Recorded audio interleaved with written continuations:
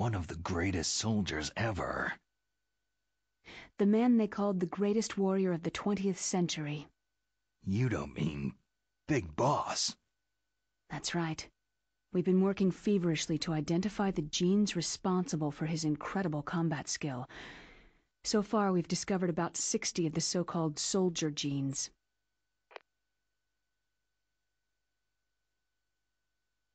So his body was recovered after all. Yes, and his cells have remained frozen in a cryochamber. His genetic information is a priceless treasure to mankind. Priceless to the military, perhaps. His body was burned severely, but it was possible to restore his DNA profile from just a single strand of his hair. Oh, heck, it's like some kind of dinosaur theme park. And you're gonna put these genes into soldiers? Yes. We'll use a process that I discovered called gene targeting. The strongest soldiers don't become what they are by acquiring their skills through training or experience. We now know that hereditary factors are far more crucial for creating superior soldiers.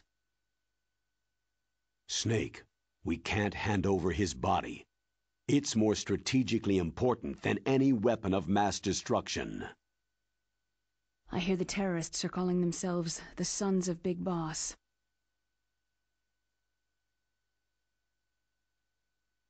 The Sons of Big Boss.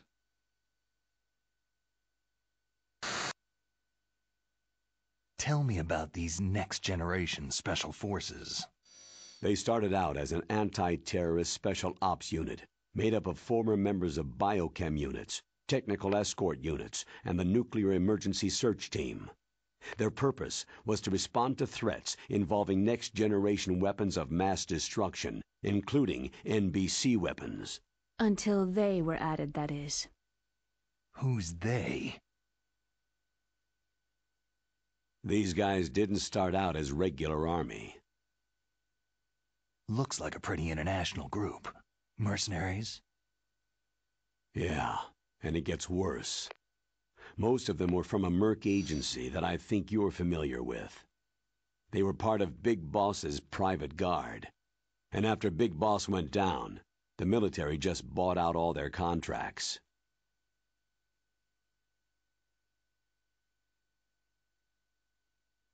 Outer heaven. After that, they were merged with our own VR unit Force 21 and retrained. If you ask me, these so-called next-generation special forces should be called simulated soldiers. They have no real battle experience. Soldiers of the video game generation, huh? Don't forget they've all been strengthened with gene therapy. They carry genes which make them excellent soldiers. Don't get careless just because they don't have much experience. I thought international law banned the military use of genetic therapy. Yes, but those are just declarations, not actual treaties.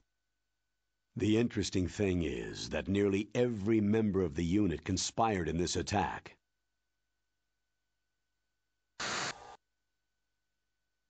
How can an entire unit be subverted to rebellion?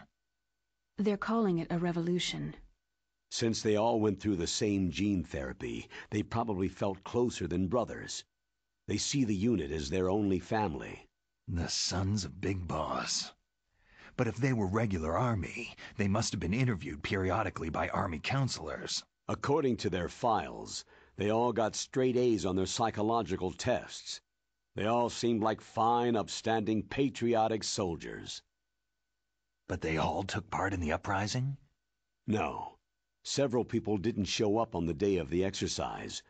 That's why there was a resupply of troops. Was there any sign recently that something might be wrong? There was a report a month ago that they were acting strangely.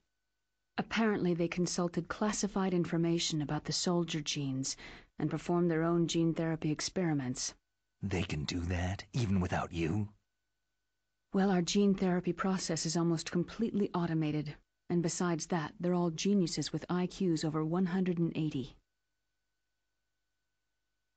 Even the existence of this genome army is a national secret of the highest order. We had been hoping to investigate this thing quietly and deal with it behind closed doors. High-tech Special Forces Unit Foxhound, your former unit, and one that I was the commander of. An elite group combining firepower and expertise. They're every bit as good as when I was commanding them.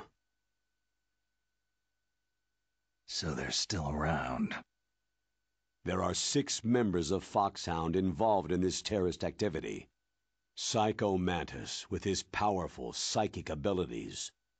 Sniper Wolf, the beautiful and deadly sharpshooter. Decoy Octopus, master of disguise.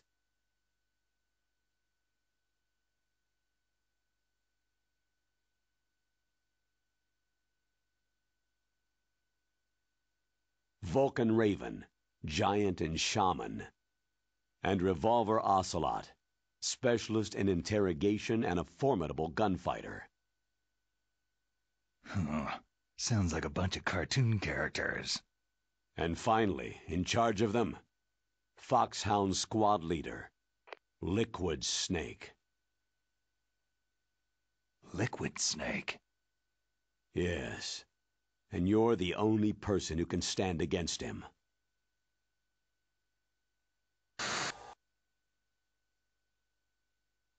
Liquid Snake? Liquid Snake, the man who shares your code name, the solid versus the liquid. Tell me what you know.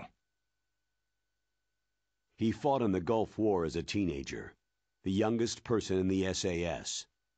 His job was to track down and destroy mobile Scud missile launching platforms. You were there too, I believe. Didn't you infiltrate western Iraq with a platoon of Green Berets? I was just a kid myself back then. The details are classified, but it seems that originally he penetrated the Middle East as a sleeper for the SIS. He was a spy for the British Secret Intelligence Service? But he never once showed his face in Century House. He was taken prisoner in Iraq, and after that there was no trace of him for several years. After you retired, he was rescued and became a member of Foxhound.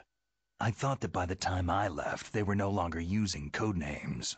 I don't know his real name. That information is so highly classified that even I can't look at it. Here's a photo of him.